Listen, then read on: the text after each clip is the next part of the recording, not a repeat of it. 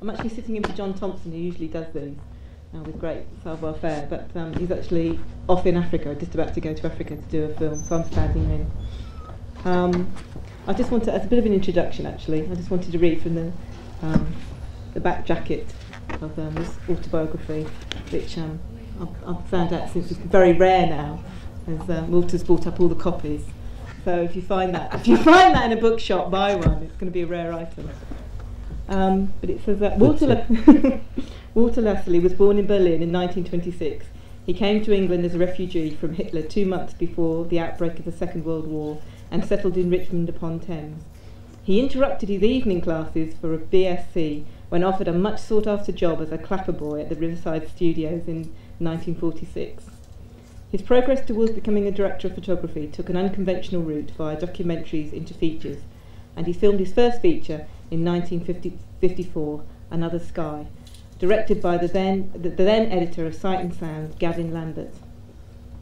Walter Lassally has by now photographed over 50 feature films, as well as an even larger number of documentaries and shorts, and continues to work on both all over the world.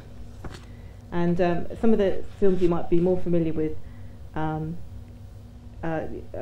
Taste of Honey, that was 1961, Electra 1961, Tom Jones 1962, and Zorba the Greek 1964.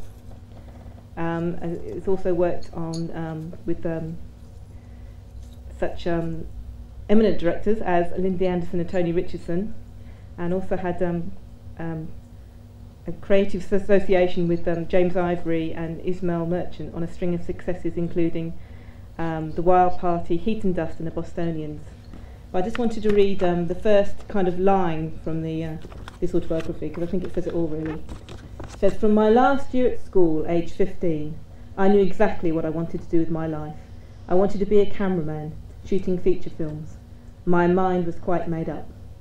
Ladies and gentlemen, inerrant cameraman, Walter Lassally. Itinerant. Thank you. And I might also tell you that I had to write that blurb. I always thought they did that for you, but I had to write my own blurb for that. Right. So I think perhaps we should start with a clip of film, which is one of the first. I think probably it's almost like a fly-on-the-wall documentary. I mean, for its time, because in a sense that you were observing people. Though you did say that you had to you set some of the situations up. Yes. But the first clip, which is a black and white clip, is Every Day Except Christmas, which is about the flower market in Covent Garden. Well, it's about the whole market at Covent Garden. The whole market. Yeah. Kind of I should probably say a few things about this. We chose these extracts together tonight for there's a sort of thread that runs through the selection, which is that it leads from documentary into features, and it points out how useful a training in documentary can be for certain types of work in feature films. And in nearly all the extracts that you will see, you will find that thread running through it. And the Every Day Except Christmas was part of the movement. I don't really want to call it a movement, called Free Cinema. It was the Free Cinema period. Free Cinema was never really a movement. It was a title that Lindsay Anderson coined to give a sort of name to unify a program of films at the National Film Theatre in 1954, something like that, which were three very different films. O Dreamland, a film that he did himself in a very amateur way, in the sense that it was, it was totally made totally outside the professional kind of framework. Mama Don't Allow, and a film called Together, which is a very remarkable film, well worth seeing if you ever get your hands on it. It's still being distributed by BFI, I think. And in order to unify this into a program, give it some kind of a label, Lindsay invented this label, Free Cinema, and the program was such a success that over the next 4 years, 4 or 5 more programs, there were 6 altogether, 6 Free Cinema programs altogether, each time at the National Film Theatre. And Every Day Except Christmas was part of the middle one, of the third one or the fourth one. So it was part of those free cinema programs. And it was Lindsay's attitude to documentary, and not only Lindsay's, but also the other free cinema people. His attitude to documentary was that British documentaries of that period, up to that point, and beyond indeed, used to have a very kind of cold, clinical approach to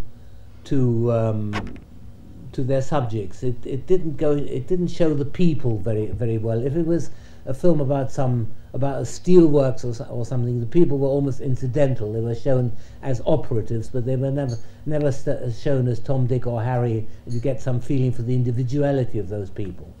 So you almost felt that if you showed a piece of steel being forged or something, the close-up of the man looking at it through the goggles, he was only there as a cutaway, because you couldn't join those other two shots together without. So you never really got to know that person. So there was never any emphasis on the people. And there was that kind of documentary, and there was also the kind of documentary. I mean, there weren't a lot of documentaries, although there were a lot of shorts shown in cinemas. It was in the days when we had both the double feature program. You had an A feature and a B feature, and you sometimes also had a short film. And the short films, on the whole, could be called documentaries, but they weren't. They were really pretty laughable as documentaries. They were the sort of travelogue where you say, and as the sun pulls away from the shore and our ship sinks slowly in the west, that kind of documentary. So Every Day Except Christmas was an attempt to make quite a different sort of documentary, much more people oriented, and also in its in its making. There was a sort of plan and there was a sort of script, but it was very rudimentary. It included quite a bit of improvisation in one stage or another, and it made great use of the newly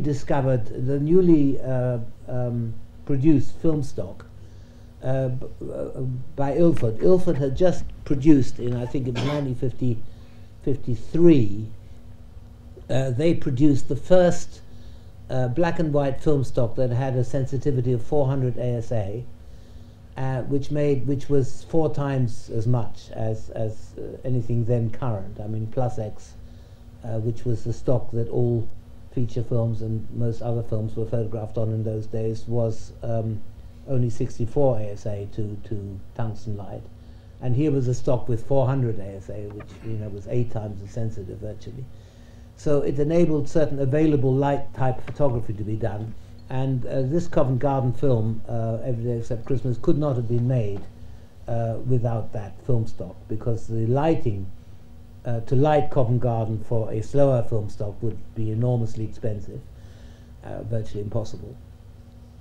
So it enabled us to shoot in those market halls with the existing lighting in the old Covent Garden market, and just using a battery lamp in the hand, or a little, what we called a hand basher, just a little flood lamp, handheld on a small tripod, either battery operated or it might have been on the mains, but just to give a little bit of extra light to the close-ups, but virtually made with available light, and that characterizes the film.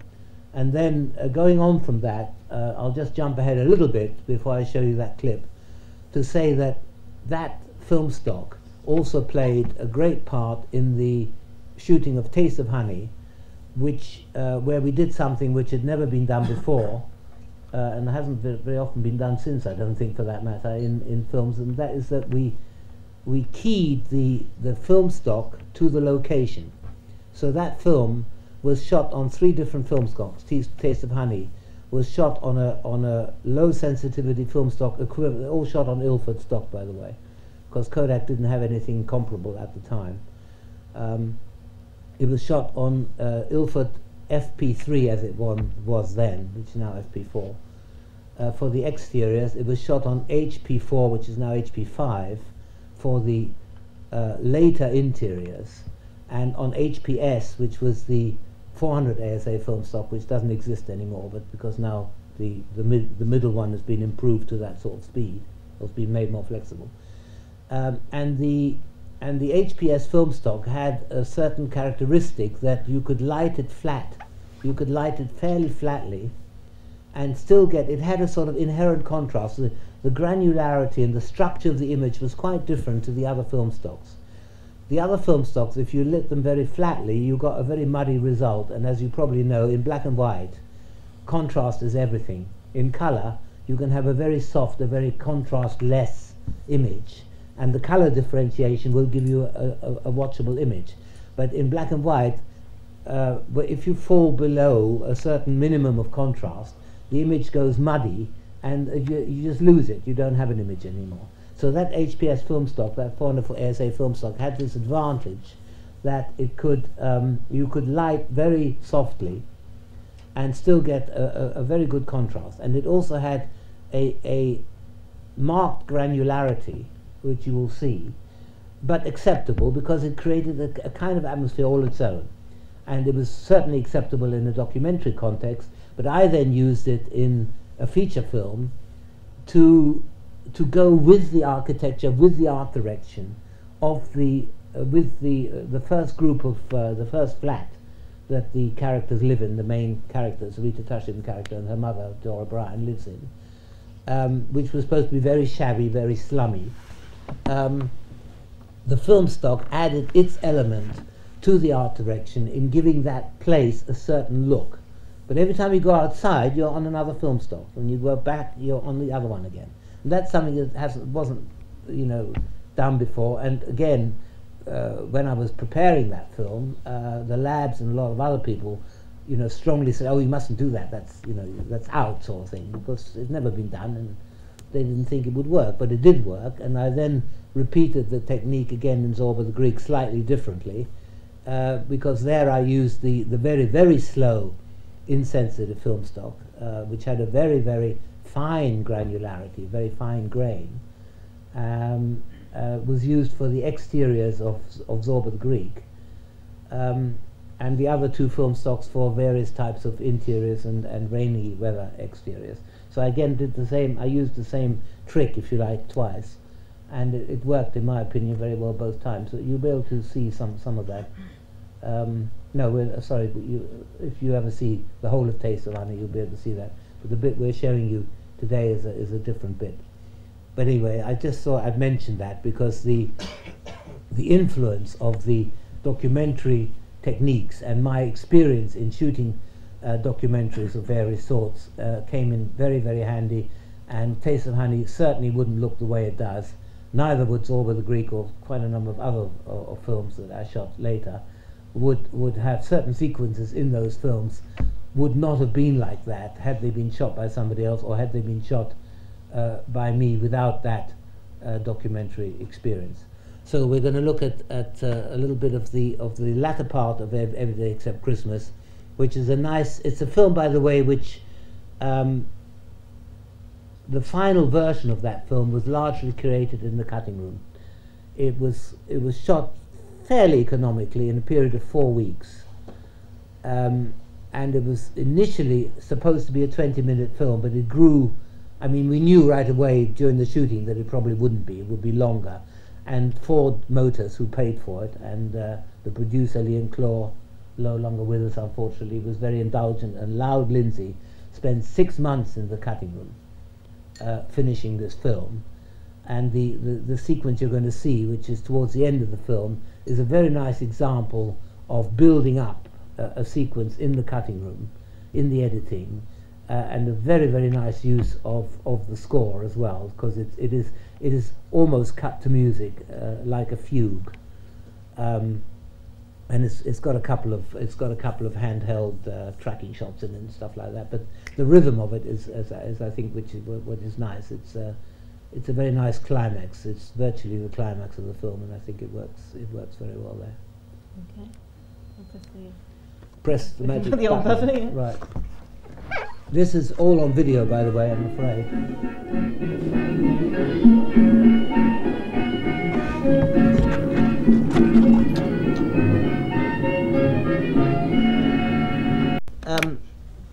wants to ask any questions along the way, we're going to sort of go Yes, chronologically, but if you want to just do that. stick your hand up if you want to mention anything. Can you put, there's somebody's hand up over there. Oh, right. Did you, presumably you operated on that Yes. stuff yourself? Yes. Terrific, if I may say so. Thank you. Could you ask them put the lights in the auditorium on? Can you hear us? Yeah. Yeah. Yeah, that's better. Yeah, some of the other people you see there are the characters that we've established. The two young boys are two. The film establishes centers around, I think, 6 main characters within the market, and 2 of those are in that sequence at the end as well. And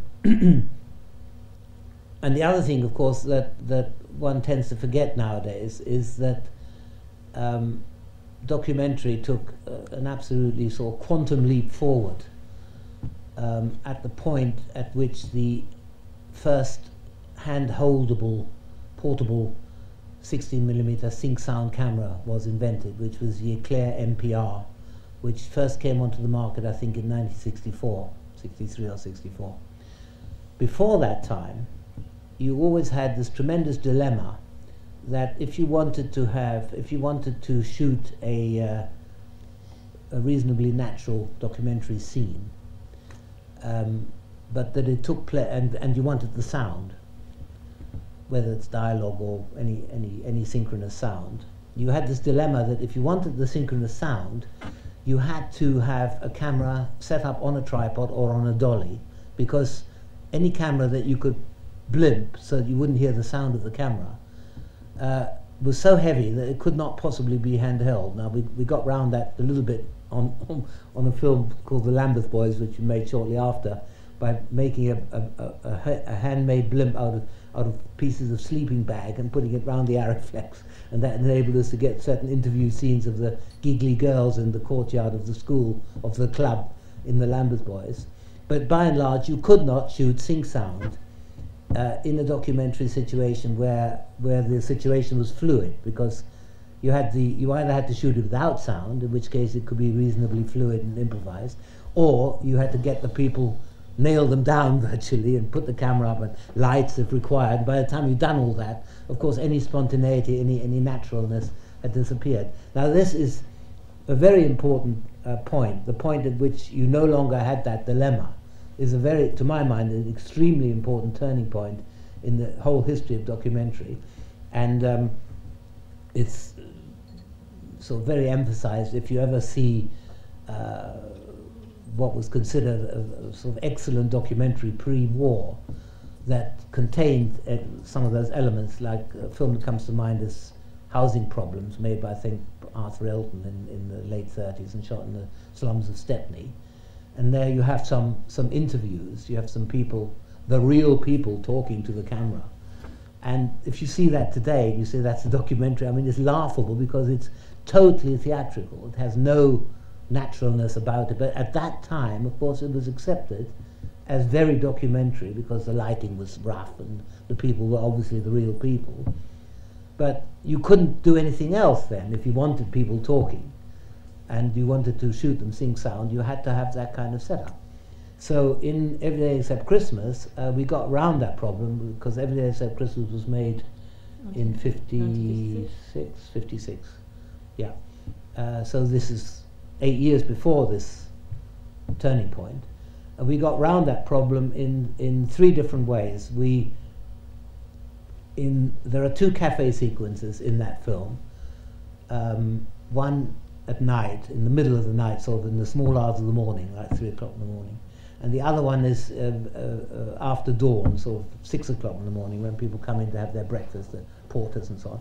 And in the first cafe, we shot entirely with a handheld camera, and the impression, there isn't anybody talking to camera, but people are talking amongst themselves, and there's no sort of complete conversation, but you get the feeling of a synchronous sound sequence. You get a feeling of a sequence with dialogue, which is in fact all done in the cutting room, because either you're looking at the person who's listening to somebody else, so you don't actually see the voice, the person who's talking, or it's off screen in some other way. So it's laid on, and it's very skillfully built up in the cutting room.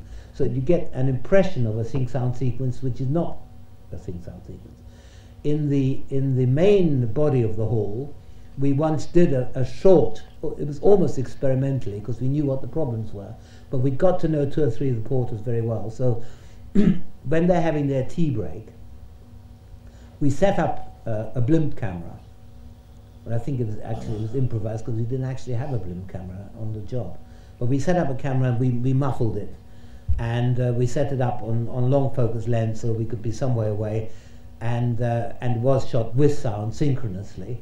And we even had to doctor it in the cutting room because there was a certain amount of effing and blinding going on, which was then unacceptable in cinema or television. So wherever they said the dreaded word, a heavy crate dropping was, the sound of a heavy crate dropping was overlaid in order to mask that. So he sort of said, "What are you banging talking about, eh?" "Well, you should boom bang it." Well, no. Anyway, so that was one way around it. So, but for a very short sequence, and then the last way, the third way, which one can still do today if one feels like it, was a hidden camera. So that in the second cafe, we were behind a sort of screen, and there was a curtain drawn, and the camera was behind the curtain, and it was behind the counter, so we saw people coming up to the counter and ordering food, you know, and there's a very large gypsy lady that comes in and orders a cup of tea, and then she says, "And no sugar," like that, you know. And because they were engrossed in what they were doing, they didn't notice that there was a camera there, and again it was blimp, so you couldn't hear it running. So those were the 3 alternatives, but it's very, very awkward, and you always had to find a way around this. Once that other camera had been invented, of course it all became very easy.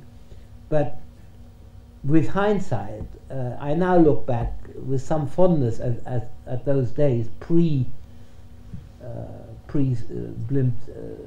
sync cameras, because nowadays it's so easy to record sync sound with a handheld camera, either a video camera or a film camera, that people often neglect the consequence. One of the unfortunate consequences is that people often neglect the image altogether. And if you look at a lot of present-day documentaries, or what goes under the name of documentaries, a lot of them are illustrated radio tapes. You could have the radio times, and you could have a picture of the 4 people interviewed, and then all the rest is on the soundtrack. You don't need to see them. I mean, it's not important that you see them, their expression while they're saying these things is often of no particular interest. The whole weight of the story is carried on the soundtrack. And this is very obvious in a program that the BBC made some years ago about the film called We Are the Lambeth Boys, where they made a program, a 3-program series. The first program they just showed the old film. Second program they researched and they found the people who took part in that film, and they found out what happened to them they showed them 25 years later. And the third program they showed what happened to that club, what that club is like in Brixton or in Lambeth, where it was, in Lambeth of course, 25 years later. And all that is of some, you know, sociological and human interest. But to me, the interesting thing is that in the original film, the story is told visually, whereas the other 2 films are talking heads. The other 2 films, virtually all of it is talking heads. It's just people talking to camera or amongst themselves with the camera looking on. But the subtlety of a sequence like when they go from their club in Lambeth to the posh school in Mill Hill School, and they have a friendly cricket match. The whole irony, the whole sort of contrast, the sociological context of the whole thing, it's all in the images. There's not a word spoken, not a word, and the commentary is very sparse. It's all there in the pictures, and that just doesn't happen these days. It's so often, if you look at things, you say, well, you close your eyes, and what you're missing? Not a lot. Right. So we move on to Taste of Honey. Yeah. Yeah. Anybody else want to ask any questions about it? We have plenty of chance at the end as well. All right, we'll move on to Taste of Honey. Taste of Honey, yeah, and then we'll talk about this. Which is again the Blackpool sequence, which is all shot in one day, by the way, and you're only seeing half of it now. that whole thing with the nude and the sideshow, we just found it there. But the whole Blackpool sequence, which is this bit plus a long dialogue sequence on the pier, which because it was dialogue we had to set it up, and with tracks and that's all shot in one day. And that sideshow there, we just found it there. And he just quickly, Tony said, "Oh, that's marvellous," like he does, and like he did, and he just, arranged something with the people and said, give them something. There wasn't any contracts or forms to sign. What do they call those forms? Release forms. There wasn't any of that. He just agreed something with them, and we just shot it there and then as it was. And the voice is somebody else's. That's dubbed on afterwards. It wasn't her voice. So it's all telling me that one of the first films was improvised. actually all on location. Yes, that's the other thing is Taste of Honey was in fact the first film, 1961, was the first film made for a major British distributor, the first sort of A feature you could call it, which was shot entirely on location, in interiors and exteriors. And only one, Taste of Honey was actually ready for production 1 year before it was actually done. And the reason it didn't go ahead was Tony wanted particularly to shoot it all on location, and the financiers, the distributors, wouldn't let him, because they said, well, it's all very well you saying you don't want sunshine, you're going to film anyway, but you'll get up there and you'll say, well, we had to. But they were afraid of delays, waiting for the sun. And however many times he told them that for that sort of subject he didn't want sunshine, they just didn't believe him. So he couldn't go ahead. It could only go ahead by being what's called cross-collateralized, which means that they Saturday Night and Sunday Morning, which was made a year earlier, or 2 years earlier, was such a tremendous success. It's one of the few films, I think, ever made in England which ran on both of the main circuits, one after the other. It ran on the Odeon circuit, and then it ran on the ABC circuit, as it was called then, or the other way around. And it was such a big success that they mortgaged the profits, as it were, of that film against any eventual losses on Taste of Honey. But Taste of Honey was also a big success, but distributors just wouldn't allow it to be made a year earlier. So that was another first of that film. And the second sequence you're going to see is it illustrates two things. First of all, there's a scene in there which I call lighting with sand, because you'll see a silhouette scene in a railway arch, and at one point in long shot the characters are silhouetted against the background, and the top part of the shot was okay because they're silhouetted against the sky, but at the bottom of the shot there is actually an earthen bank. There's a slope, so their legs are not silhouetted, and if I hadn't done what I did, it would have been the silhouette they'd been like cut off at the knees, because the silhouette obviously only works when you silhouette it against something lighter. So as the bank was rather dark, I had a lot of sand, light sand, sprinkled on the earth at the point where their legs would be, so they could be silhouetted against something light. So that's what I call lighting that shot. That shot is lit with sand, not with lamps. And the other thing is that it's an example of how one can make use of a weather change and build it into the story, instead of saying, oh my God, we'll have to stop, the sun's come out or the sun's gone in, as one so often did. And in black and white, of course, it was a real problem. In colour, it's much easier to disguise changes in weather, because a shot photographed with sunshine and a shot photographed without sunshine, in colour, needn't be all that different. They can be matched. But in black and white, it's disaster.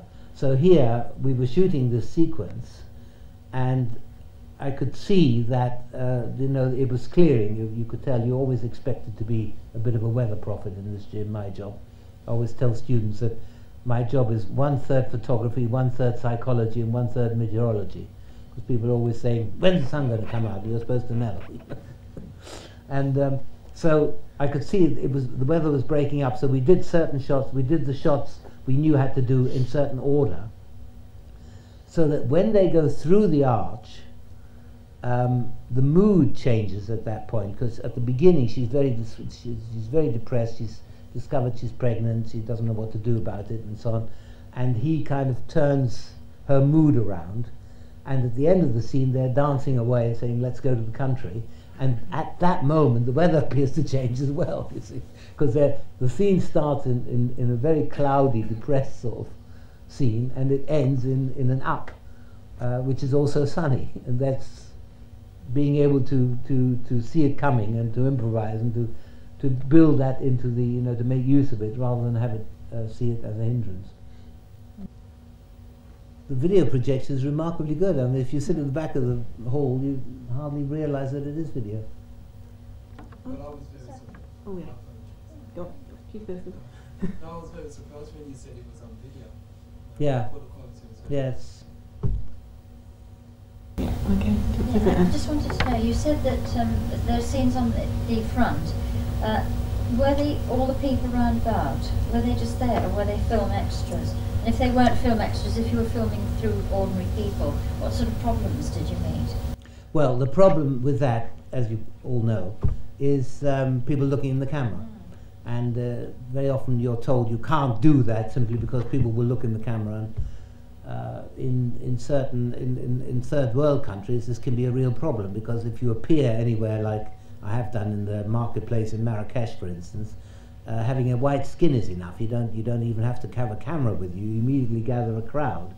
So, but even there, I used certain documentary techniques to good effect in order to get around that problem. Now, in Blackpool, all we did there is we had a very small group of extras with us, of professional extras, who we mustn't call them extras, they're called artistes.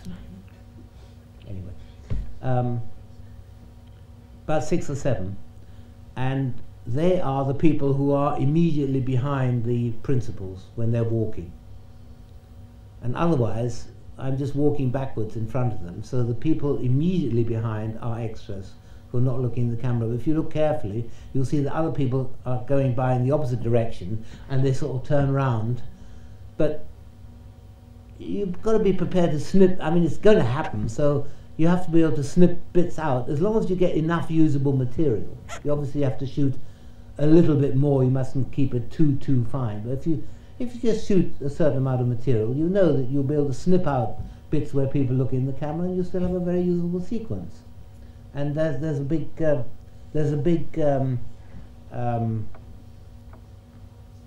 lesson in all that, because it's taken to considerable length these days. That people say, well, you can't do it that way. And I've been in situations where, in America, for instance, where we had a shot to do on one film, for instance, of Susan Sarandon getting out of a cab, crossing the street and going into a skyscraper on 6th Avenue. And it was, I can't remember if it was a weekday or Sunday, it doesn't really matter very much. Anyway, we had the usual block-long Pantechnicons of gear with us, and they were proposing to spend a half a day to get that shot. They were going to rope off a whole area and post the cops, and I said, this is ridiculous, you know. It's just a sort of a walking into a building. Oh yeah, but it's Susan Sarandon, people will look at that, blah, blah. I said, okay, just give me half an hour, and the important thing is that you all stay out of the way. I don't want anybody at all. The continuity girl can lurk somewhere. We don't even need the director. Just leave it to me and I'll get you that shot. So we made a very simple signal, like putting up a handkerchief or something. We put Susan Sarandon's cab about 100 yards away down the road. I was there with the hand camera, which doesn't attract any attention at all in New York, walking about on this sort of plaza in front of this skyscraper, and at a suitable moment we just put the hand up, and I still had the camera down here, and when the cab got within sight, I just put the camera up, and the cab drew up, and she got out and panned her into the building. End of story, in half an hour. But if they'd done it the way they think it needs to be done on a professional feature film, they sort of say, oh, this is not a documentary, you know, they say rather crossly, you know, the production manager and people like that. But it's horses for courses. Of course, if you have a dialogue scene to play, and you got Michael Caine and Susan Sarandon, you can't do that, obviously. But if it's just a simple shot like that, but there's a whole philosophy, or two different philosophies involved here, which I'll go into again in relation to Heat and Dust later on, because there, Heat and Dust to me always is a much better picture of India, a much more natural picture of India than Gandhi or what's the Forster film, The Passage to India, because it's made with a different philosophy behind it. That the philosophy of Gandhi and Passage to India, good pictures though they are, is that they're what I call Pinewood pictures made on location. So you take 50 or 500 people from Pinewood and you bring them to India along with their caterers and the beefsteak and roast veg and what have you.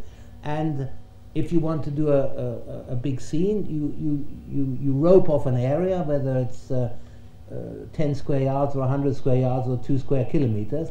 You rope that off. You remove all the natural inhabitants. You put in your own people, and you bring your crane and your tracks and your thing. You can work perfectly peaceful. You won't be interrupted, and you can do your job. But you will not. What you will get is a shot like you were on the lot at Pinewood. You will not get the sort of shot that you will see later on in no, we haven't got that bit. Anyway, there is a shot in Heat and Dust where Julie Christie walks down a street of bazaars, and occasionally somebody looks towards the camera, but there are tricks of working around that, so it's okay. But it's a completely different feel. And in Heat and Dust, most of it is interior. There are only very few exteriors, so the feel is all created with very, very little. But it's two completely opposing philosophies as to whether you create a theatrical space somewhere and you fill that space with your people, you stage everything, or whether you develop a technique to insinuate your actors into the natural situation. Sorry, somebody over there wanted to ask a question first. Yeah, gentleman with glasses. Yeah, I was just going to ask you about the Blackpool Yeah. bit. So you had the handheld and we walked backwards. Yes. Was how many takes was that just one take? Well, we probably did it again. I mean, we did a certain bit, and I would sort of think back, was there anything terribly wrong with that? And then I'd say, okay, let's do one more, and we'd just continue from where we'd stopped and do another little bit. So it's not ever going back and doing exactly the same thing again. It's just continuing using the next bit of the promenade, you know. I was going to ask you a question later, but I'll put it now because it might be of interest if you're going to see something later. In general terms, how did you like the interiors of Heat and Dust?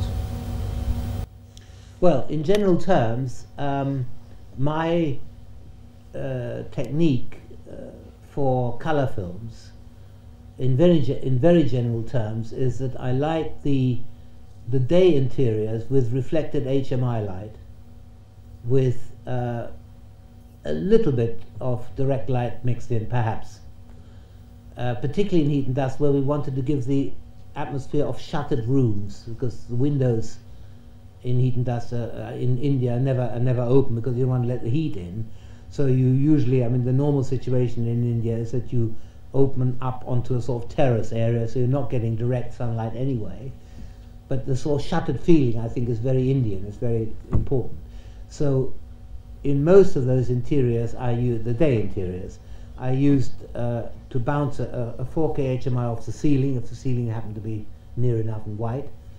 And I used umbrellas, and I bounced smaller units into umbrellas, but very, very few. And that is my general technique for day interiors. The night interiors and the night exteriors I handle quite differently, usually with tungsten light, and usually with small units creating pools of light interrupted by areas of shadow.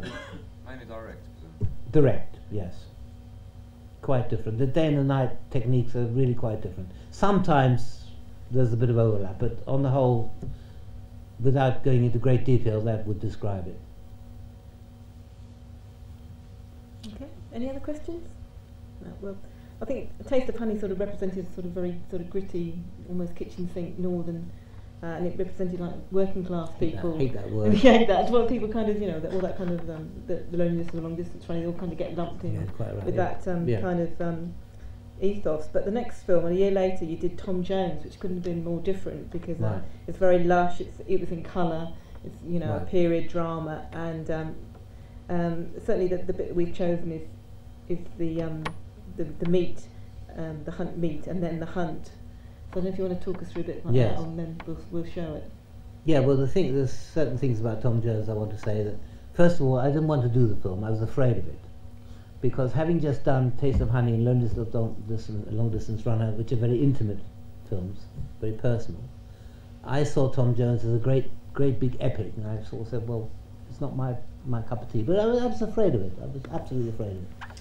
And also, I wasn't going to do it. I wasn't the first cameraman to be approached. Taste of Honey, Tom Jones was shot in the summer of 1962, and in the spring of 1962, in February and March of 1962, we were shooting Loneliness of the Long Distance Runner. So Tom Jones was already in preparation while we were shooting that film. And Tony Richardson had already engaged Ozzie Morris to shoot Tom Jones.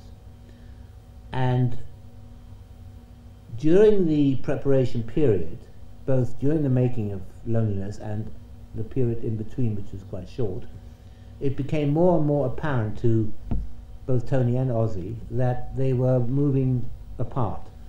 Because Tony said, why can't we make Tom Jones like Taste of Honey or Loneliness? And Ozzie was of the opinion then that, and he advised Tony accordingly, that you couldn't make Tom Jones like that because Tom Jones is a big epic and in colour and all that, and you couldn't sort of make it in the same way as you made Taste of Honey, because it just wouldn't work. And Tony sort of thought, well, why not?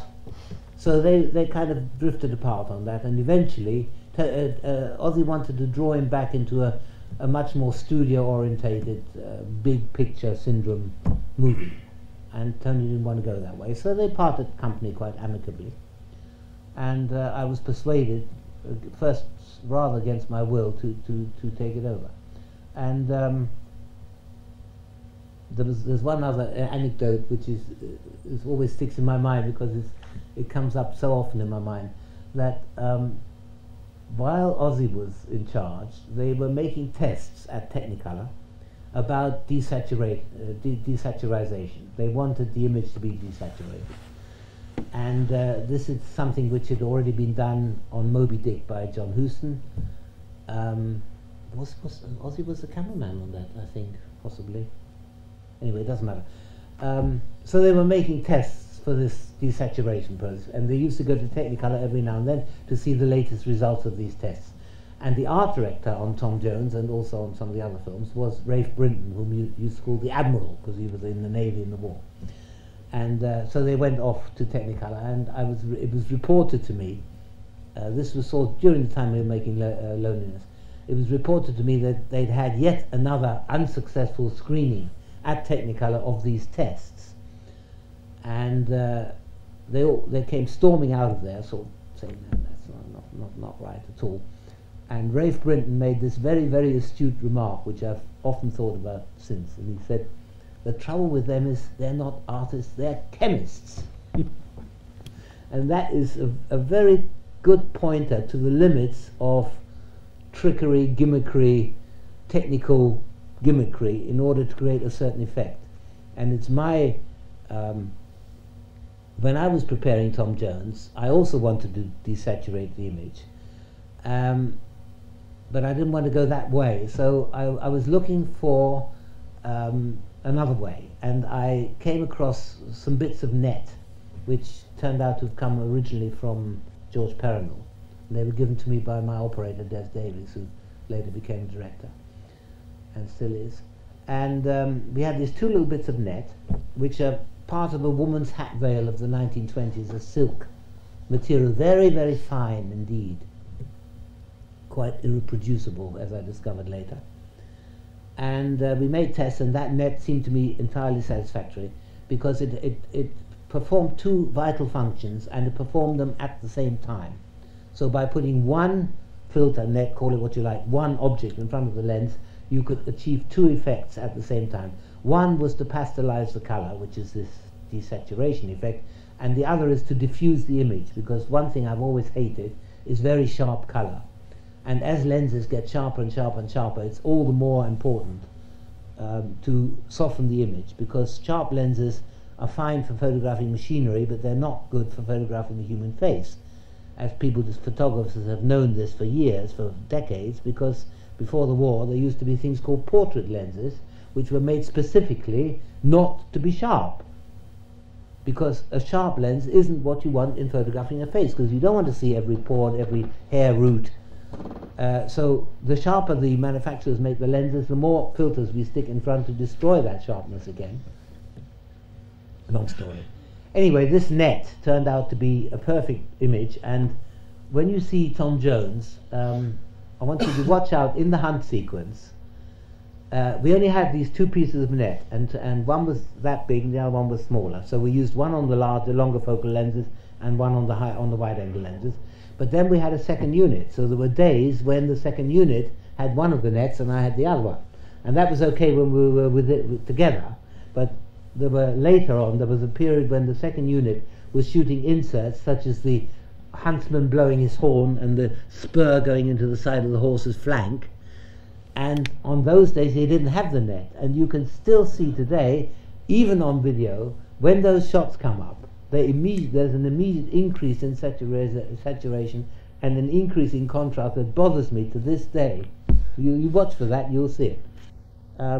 Because of the documentary element that was introduced into Tom Jones by this decision, that the camera technique could be very modern. So you had handheld stuff, you had improvised stuff, you had all kinds of things, techniques imported basically from documentary, as well as the fact of making it entirely on location, because Tom Jones, again, is a film made entirely on location, which was one of the things that Ozzie Morris was reluctant to do, because of colour film at that time was 50 ASA, so you needed quite a lot of light, and that could make things quite difficult in smaller locations.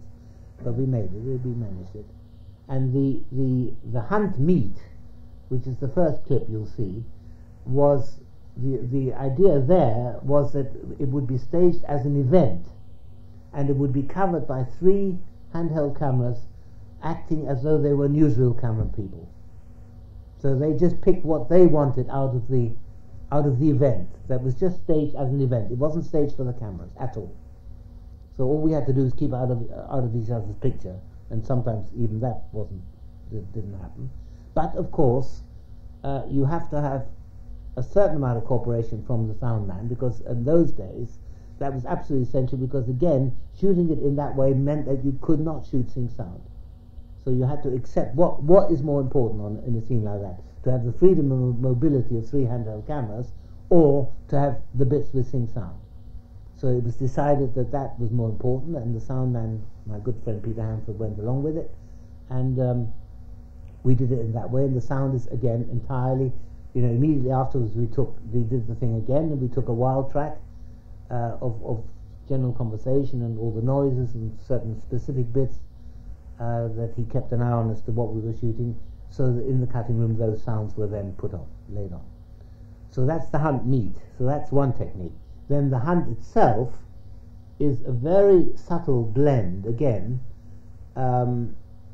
between very low camera shots, very low dolly shots photographed from a very low little camera vehicle called a Mini Moog, which was a sort of mini pickup truck made by Morris, Austin Morris. It's the truck version of the Mini, the pickup truck version of the Mini. And we had one camera set up in the back, quite low, just looking over the edge, so you were about that height. And the other camera was handheld. I was crouched in the driver's compartment, on the passenger side, photographing out the passenger side with a handheld camera at the same time. And I think it was me who had the long focus lens, and he had the tripod shot was actually the steadier one, because it had and that is very obvious in the scene where Albert Finney rescues Susanna York when her horse bolts at the end of the hunt, which we only did once, and it was covered in that way, once with from the truck with the static camera, or the camera on the dolly, on the tripod, on this Mini Moog was the wider angle. I was crouched in the cab with a 75mm lens because it doesn't matter if it all shakes, that helps it. And sometimes when we're doing that kind of stuff, you actually add some shaking. There's quite a trick to I mean, handheld camera work is a technique quite difficult to perfect, and it has a lot of sides to it. It isn't just a question of holding the camera steady or as steady as possible at all. There's much more to that, and sometimes one deliberately makes it unsteady. But it's very important the way that you make it unsteady. The best illustration I can give on that is Zorba the Greek, which we haven't got here today. There are 2 ship sequences on that during a storm. The first one, which is the most effective one, the sea was actually dead calm, and all the apparent movement of the sea is me on the handheld camera. The second sequence, the sea was quite rough. The camera had to be tied down. It was a dialogue sequence. Anthony Quinn was sitting down, Alan Bates was sitting down, clutching the rail outside, and he said, "Look, there's a dolphin," and all that. All that was done with a camera tied to the boat, to the rail, and the ship. There was quite a lot of pitching, which you don't see because the camera pitches with the boat, so you're not as aware of it. But it was so rough that I was one of the few people that was sort of standing up, or at least semi-standing up. The director was very seasick, and he was directing it lying down. So it was that rough, but you don't see it. The sequence which looks rougher is the first sequence in the saloon of the boat, where the roughness of the sea is all done with the camera, and there I developed a specific camera movement, which I thought, now what is the characteristic of a boat, a boat in a heavy sea? What is the sort of movement it is? And it's quite a complex movement. It isn't just doing that. So what I actually did was this, and that is the entire sequence is filmed like that, and it works very well. So there's a lot to handheld. So the hunt is the thing that makes the hunt so effective is the fact that just when you think that you're tracking very low along the ground, suddenly it starts leaping over bushes because you've cut to a helicopter shot, which also is quite low, but it goes over, and then you're back on the tracking vehicle again, and that's intercut with certain stage shots, like the people on a saddle. There's an illustration in my book or somewhere else with Peter Bull riding on a saddle, which is actually mounted on the Minimoog together with the camera, with the background of people riding on horses behind, and you can kind of pan from because that, if you have it on the screen too long, it's obvious that it's false. So you start or you finish on somebody riding a horse alongside, and you pan to him going like this, and then you cut to something else, and then you back again to him, pan off again. So you're not aware that he is actually fixed to the camera, as it were. So it's a combination of all those things that makes that sequence so effective. You just notice it breaks a number of other rules of continuity. I was once told by a continuity girl that if an action proceeds, say starts going right to left, then it must continue going right to left and all the way through to the end. Otherwise, people will think that you've turned back. And this is absolute nonsense, of course. Because if you say, well, if you have a shot in between somebody coming towards the camera or going away from the camera, then you can change direction. And then sort of classical continuity will say, yes. But even in a shot coming towards the camera and going away from the camera, they're also going either slightly right to left or slightly left to right. Which again is a lot of it's perfectly true, but it doesn't matter. The important thing about rules like that is to know how to break them, because you have to break them all the time. And in that, that hunt flows beautifully, but it's going right to left, left to right, right to left, back, sometimes cut together, it doesn't matter a damn. Yes? Some of that looked a little bit undercranked, some of it a bit overcranked, and was Peter Bull on the horse for that line? Do you know, I don't remember. It's possible that we undercranked that slightly. I don't think any of it is overcranked, but it's possible that we went down to 20 frames or something for some of that stuff. Perfectly possible. Did you see the spurs shot in the huntsman's horn? Completely different colour quality. Quite interesting, because Tom Jones is a very successful film, and yes, it still very, pops up on yeah. television. You can get it on video. I mean, when you were making it, did you have any idea that it was going to be something special? No. No. And Tony's very interesting when he's cutting, because in all of Tony's films, including Tom Jones, well, all the ones that I made with him, the 3 that I made with him, the first rough cut was always better than the final cut, because he lost courage. He was absolutely desperate by the time Tom Jones was nearly cut, nearly finished in the cutting room. He was suicidal. He really thought that nothing worked. It didn't hang together. It was all a disaster. Not only did he not know it was going to be a huge success, but he really thought it was going to be a disaster. And because of that, at the last minute, they added certain things like the pixelation in the hotel sequence and the inn sequence, where it's pixelated, which is not really necessary. It's because he was so afraid that it doesn't really hold. He kept speeding things up, and the first, both in Taste of Honey and in Tom Jones, I'm not sure about Loneliness, but Taste of Honey and Tom Jones, the first third of the film was better in the original cut. It was longer, but it was better because he lost faith in. He thought it wouldn't hold, and he took he cut scenes in the middle and intercut two scenes. You know, you see the first scene, then you see the first half of the second scene, and you see the second half of the first scene, things like that. And the part played by Diane Cilento and Tom Jones was decimated, which is a pity because it was all very good, but he cut an awful lot of that out because he didn't think it would work, and as a result, the first third of the film, or the first 20 minutes or so, are quite bitty.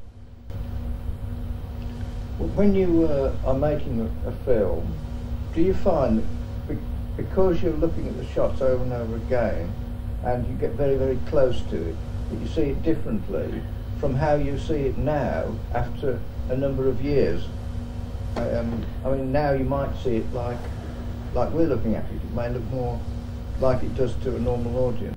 Well, of course, you never see it like that when you're shooting it, because you're seeing it in bits, aren't you? You're seeing it in disconnected. You're seeing it in disconnected bits, and it's sometimes quite difficult to make it hang together in your mind. I mean, you have to do that because one thing that comes to mind, for instance, is because he changed the editing drastically in the first bit of the film, I had some very carefully crafted transitions from day through dusk into night, and he jumbled them up and made it quite difficult to keep that going. So sometimes one has to, you know, try and know how it's going to be edited, because that can be important for things like a day to night transition and other things. But generally speaking, I think fairly early on in my career, I think I developed the ability to see things non-technically. If I go and see a film in the cinema, I certainly don't look at it, or on television. I don't look at it from a technical point of view unless some particular thing interests me, or my attention is drawn to something which could be a virtue or a fault. But generally speaking, I watch the story, I watch the action, and I don't watch it as a technician. I think it's a pity if one does. So I'm very suspicious of certain types of film education which want to teach people how things are done. I think they're much better not to know how they're done. And they certainly shouldn't be thinking about it while they're looking at it. Any more questions on Tom Jones? From time to time, one comes across directors who maybe, or are very good directors, but really can't grasp basic photography. How do you deal with those sort of people? What sort of, I mean, what can't they grasp? But basic concepts, even something as formal, as basic as framing, for instance. Well, that's quite a complicated question. The more literary directors, perhaps. Presumably you come across that from both your careers. Well, I can only talk around the question a little bit. That, I mean, basically, you try to avoid working with people with whom you have nothing in common, because that can't very well lead to anything. My agent was once phoned by some irate gentleman who was short of a cameraman, who said, "Can you put a camera, Miss Campbell? Can you put a cameraman on the plane for me by 12 o'clock?" Like it was a parcel or something. So, I mean, you have to have a relationship with the director, and if you make a film, if you work with the same director more than once, and of course such a relationship can develop, as I developed with Kapianis and with Richardson, and with more lately with James Ivory. although he's now working with Tony Pierce Roberts. But other than that, I can only, as an illustration, for instance, at the same time as I was in the period I was making Tom Jones, I was also working with Kakianis. The two periods ran concurrently, and with Tony I made 3 films. With Kakianis I made 6 films between 1955 and 1967, and the two methods of working couldn't be more different. They were at opposite ends of the scale, because Kakianis wrote most of his scripts himself, although they may have been based on some other material, like in the case of Zorba, of course it was, but some of the scripts were written by him or with a collaborator. And the script of The Girl in Black, for instance, which is the film I've started with Kakianis, was written not in scenes but in shots, and shots that worked. So you could read the script and you could see the images in front of you. Now this is very unusual, and it's also not desirable unless you happen to have the talent to do that. If you can write it in shots and they work, and you're writing it as notes to yourself, not as a scriptwriter who's going to then offer it to a director who will feel that his realm is being impinged upon, you know, then you can do that. So Kakianis's filmmaking was really a question of actualizing the image on paper and putting that image onto film. But the image, as such, was already pre-planned, so the actors in Kakianis's films tended to be sort of slotted into ready-made parts, into ready-made bits. And as he was fortunate enough to have excellent actors, like Irini Papas, for instance, it didn't matter, because they didn't feel constrained by that kind of approach. But it was a storyboard way of making a film, although he never drew the pictures, but they did come to eye. Immediately you read it on the page. For instance, he would write that there was an over-shoulder shot, and then the person in the background moves away and the person in the foreground turns and it becomes a close-up of the person in the foreground. Now this is terribly clear, and you can see it in your mind's eye immediately you read it. So you can work like that if you like. But later, at first I used to admire that way of doing it, and we were very fortunate. Kakianis and I had a very similar way of looking at images, and very similar sort of ideas about composition and so on. So he could leave it entirely to me, the detailed execution of each image. He could leave entirely to me and still get exactly what he wanted. There was no need to ever discuss it. It was kind of okay almost from square one. Whereas with Tony Richardson, I would say my collaboration with Tony was much more at arm's length. First of all, because there was an operator involved, which was never involved in the films with Kakianis. And secondly, because Tony's way of working was completely different. That the scene was written in script was written in scenes, in master scenes, and was broken down for shooting on the day of shooting, or possibly the day before, but usually on the day of shooting, in collaboration with myself and with the operator, very much so. And he would say to the actors who already knew the scene, of course, he would say, "Show me the scene," and they would play the scene. And then he would say, "Yeah, I like that, and no, I don't like that, no. Well, why don't you develop the scene with them?" And this eating scene, which we're going to see, was developed by the actors. It was indicated in the script, but no more than that. The actors made that scene it became a famous scene, and it was only just indicated in the script. It wasn't there in its entirety at all. They made that scene what it is. And but Tony Richardson worked that way generally. That the thing would sort of develop during the shooting, and that of course left the actors much freer to contribute. And actors contributing is a very sore point, because I'm a believer in a strong director. I think a weak director is a disaster. If the actors get the upper hand, it's a disaster. And I've seen so many instances of that in my career. They're too numerous to mention. But on the other hand, they mustn't feel themselves to be so hidebound and so constricted by the preconceived ideas in the director's mind that they're like puppets. That's obviously also bad. So we have to find some suitable middle way where the director can still impose his vision, but leave the actor to do his bit and to make suggestions within reason.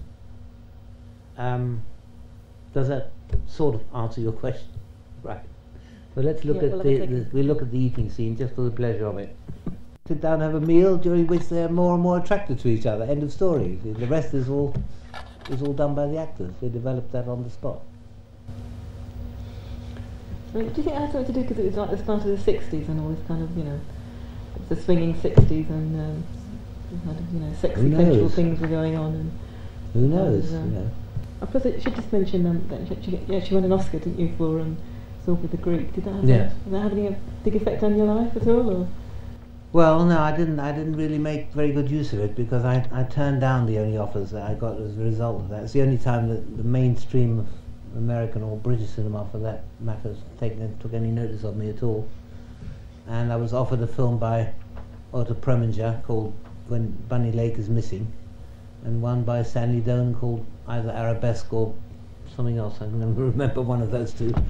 And I turned them both down because I didn't like the scripts. And I made a long documentary for the Canadian National Film Board instead, which they couldn't understand and they never asked me again. It's rather like the Royal Garden Party. I turned that down once as well and I was never asked again. Apparently you worked with Orson Welles? Right? Yes, I worked once with Orson Welles on Oedipus the King, nearly twice, but the second film didn't happen. He was quite a character. And he was absolutely, he could be pretty bloody-minded when off screen, but when he was on the camera, he was all there. He played a scene as the blind poet Tiresias in Oedipus the King. He played a scene staring into the setting sun for it was 3 minutes, or close to a 3-minute take, 2-minute 40-second speech, I think, and during which we slowly zoomed in on him, and he never blinked once. And the sound man said, "Could we have a rehearsal, please?" Because he didn't know when he could get closer because I was zooming.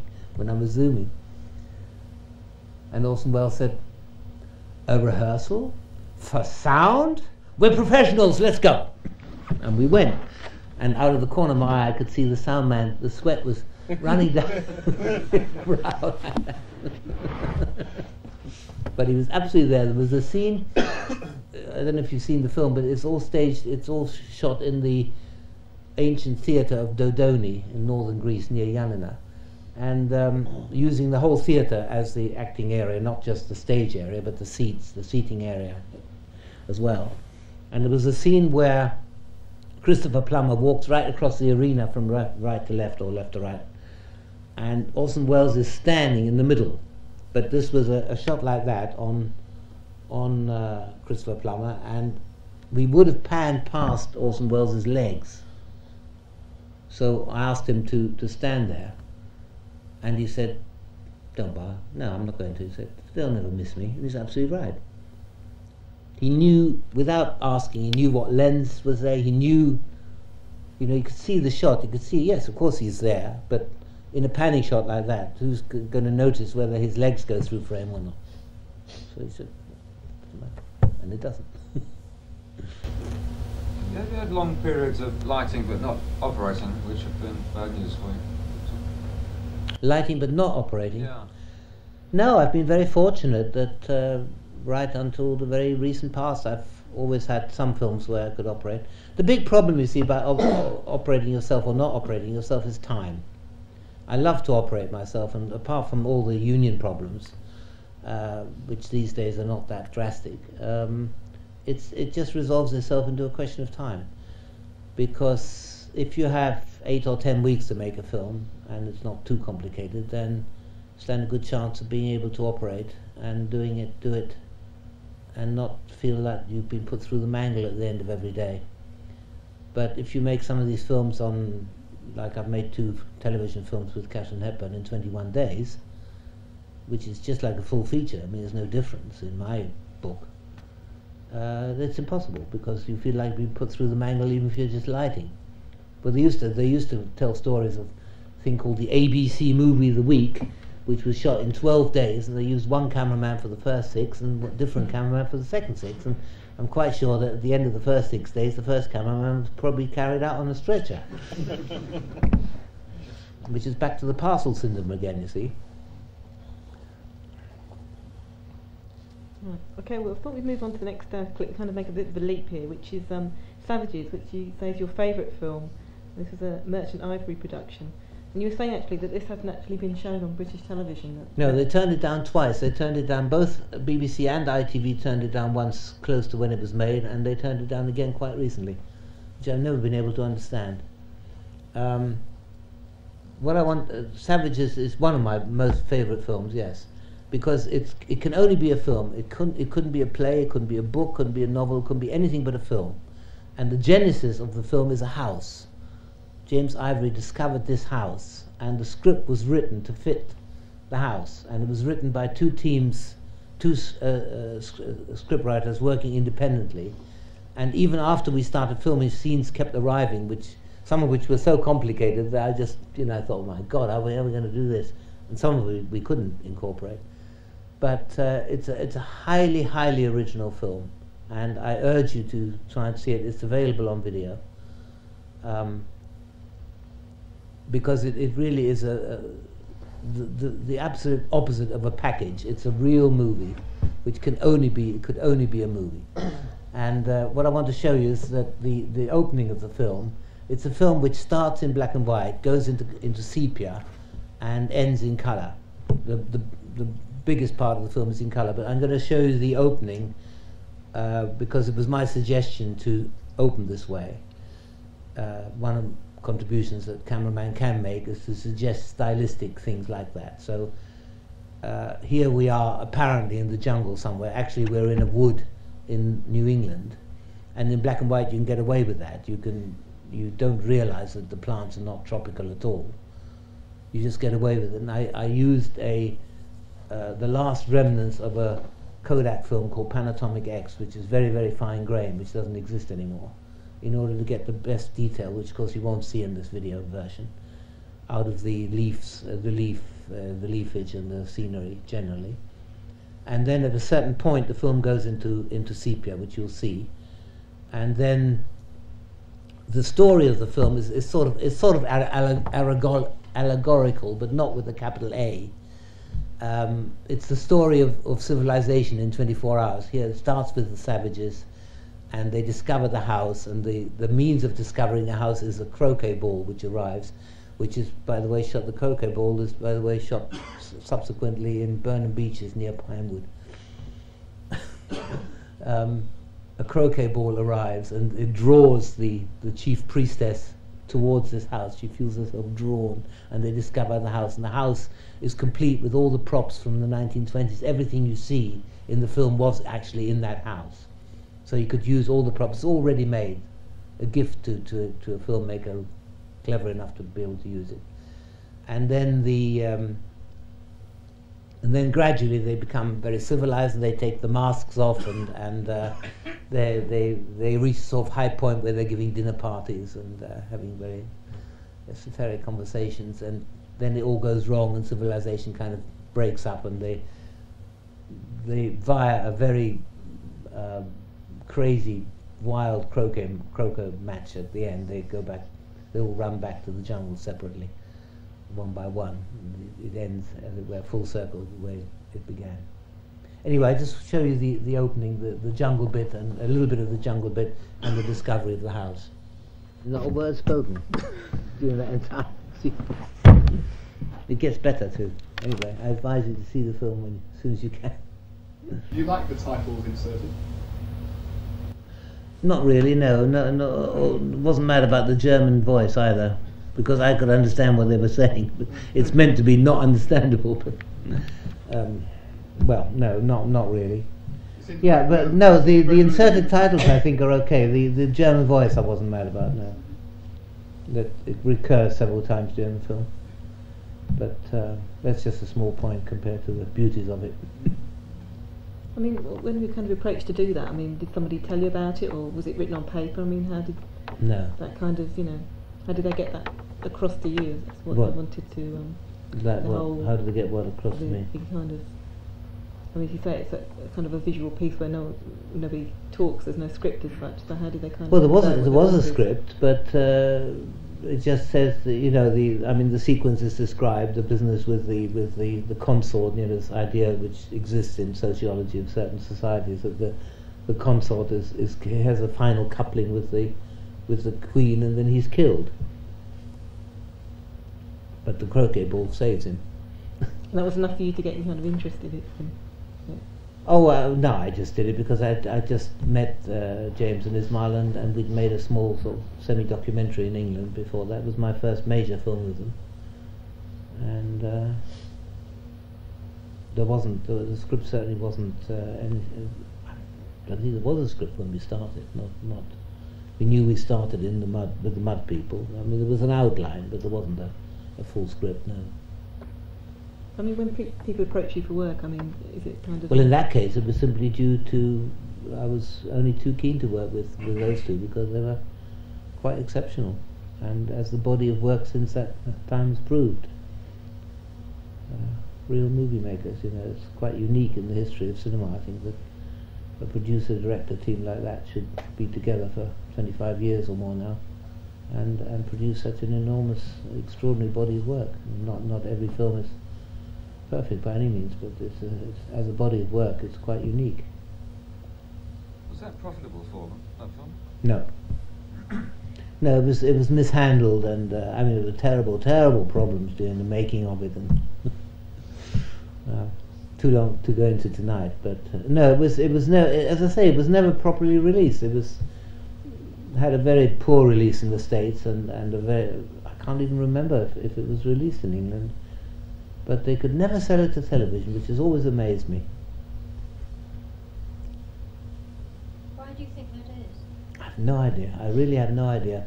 The two people. I mean, for years it was a monopoly, a duopoly situation. That there was one person at the BBC and one person at ITV before the existence of Channel 4 who were responsible for buying in movies. And if those two people didn't like the movie, that's it. And that happened with that film, but not once, but twice. It happened again quite recently, well, relatively recently, when I think it was the BBC turned it down again. What's the running time, the screen time of the film? It's perfectly normal, 86 minutes, something like that. Would it not been better to approach Channel 4? Well, now, yes. I mean, but I think they've all been approached at one point or another, and nobody wanted it, which is complete mystery to me. Always has been. And they don't give a reason. They're not obliged. No, they don't. They're not obliged. Not only are not they obliged to, but they just don't. No. Anyway, it's available, and I urge you to see it. So we better move on fairly rapidly to Heat and Dust, which is the last one, which I've chosen to show you the dinner party, because every Merchant Ivory film, as you probably noticed, has to have a dinner party in it.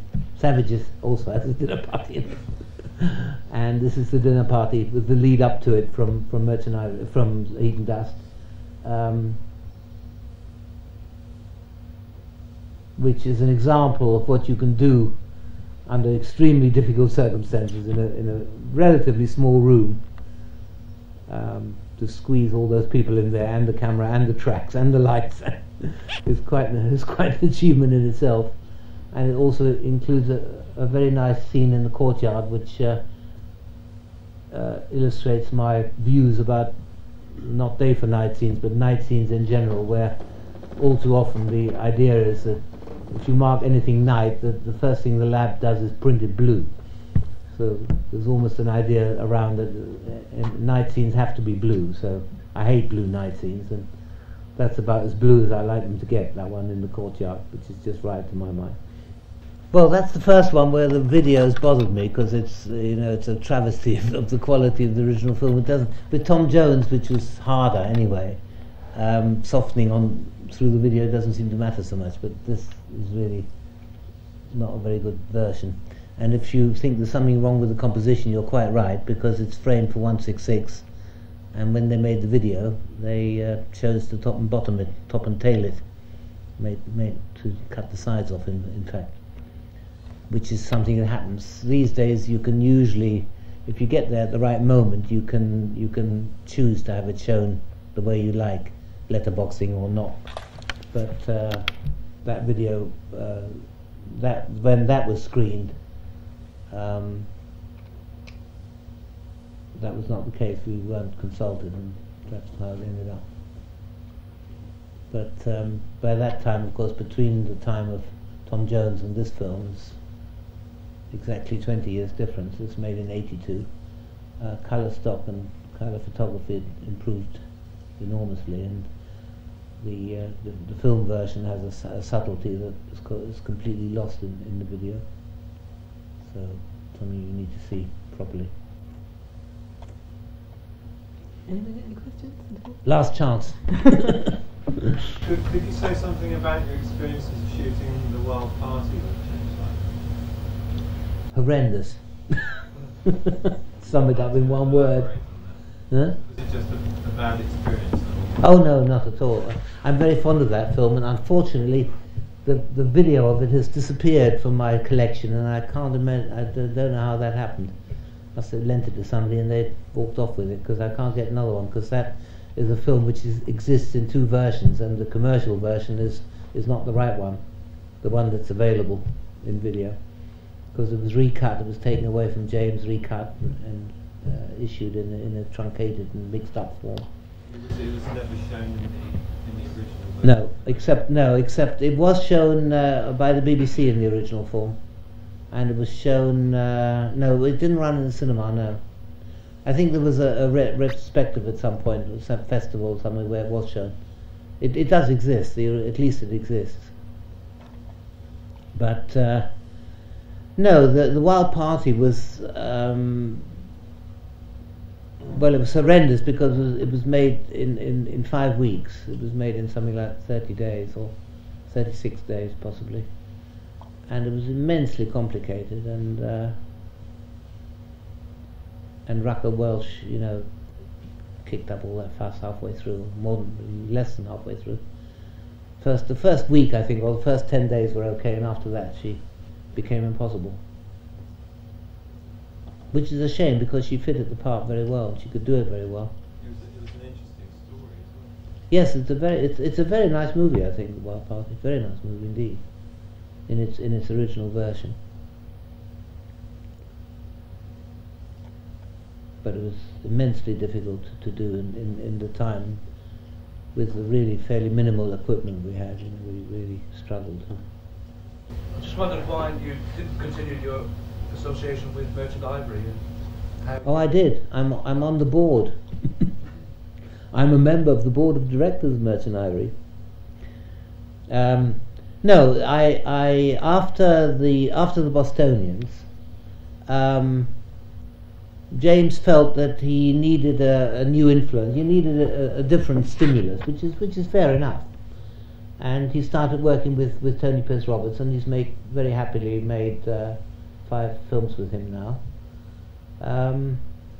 But I went on working for Merchant Ivory with other directors. I made another 3 films for Merchant Ivory, 2 in India and 1 in America, and may very well do others. In fact, at the moment I'm developing a subject that I want to direct, which I'm doing with them. Okay, now I'll just finish with one question then, because at the beginning I read that little quote about you at 15 absolutely knowing that you wanted to be a cameraman. So can you just tell us why it was that you were so sort of keen, and what's kept you going all this time? I don't know why it was that I was so keen, because the next sentence you didn't read out, which said that I was, at 15 I knew exactly what I wanted to do with my life, and it was a long time before I discovered that everybody else wasn't like that. I really thought everybody knew what they wanted to do. I mean, of course they knew. How could they not know? I just felt like that about it. Something was so definite and so positive, and thank God it was, because all the trauma that you have in getting there, if you haven't got tremendous push and determination, then you'll fall along the wayside somewhere, which is what I'm always saying to the students, students who are studying camera. But these days, I'm not sure if I would want to take up this job, because the sad fact of the matter is that, at least in England, if you want to be a cameraman, a camera person, you have to be prepared to spend, say, 5 or even 10 years of your life making a living on commercials, and any bit of drama photography that comes your way, to regard that as a bonus. You cannot count on making a living at photographing drama in this country. There just isn't enough around. And all the people that come out of film school, and I have my erstwhile assistant Stuart Harris has become one of the best commercial cameramen. He's tremendously in demand, and he's photographed just one feature film in all the time that he's been a cameraman, called Weatherby. He isn't offered them, and even if he is offered them, he can't afford to take them because the money isn't there. But even to get there, 1 or 2 of my students at the National Film School, for instance, National Film and Television School, have been lucky enough to get in. But it's a very tricky business. You know, those who have been lucky enough to come straight out of film school and get a job photographing drama of some kind, always remind me of the phrase of my dear friend John Fletcher, who died some time ago. He used to say, they think they're in on the ground floor, but we're going to pull the ground right from under their floor. And that's the position that they're in, that just because you've got a start doesn't mean to say it's going to continue. One of these days, months, weeks or years, you wake up and you think, oh, that's strange, the phone hasn't rung lately. It's a very different world to the one that I came into. You know, I was determined to make feature films, to photograph feature films. I knew I could do it. I thought I knew I could do it, and there were plenty of chances to make feature films. I mean, it took me quite a while to get in, and I went a very devious path to get in, a very circuitous path to get in. And again, when I was in, I wasn't really in, because after 10 months of being a clapperboy and loader at Riverside Studios, the entire studio group went broke, and we were all thrown out of work. But then I started working as focus puller on documentaries, and gradually got back into features again. I kept going, but there were lots of periods when there wasn't that much work around. So it's a very different story. But it is rather sad that all that talent goes on photographing commercials, and they have to do that whether they like it or not, because that's where the money is. Okay, well, that kind of brings our evening to a conclusion, as it's nearly 10 o'clock. I think we're going to get thrown out, but I'd like to thank Walter Lassally very much for coming tonight. Pleasure.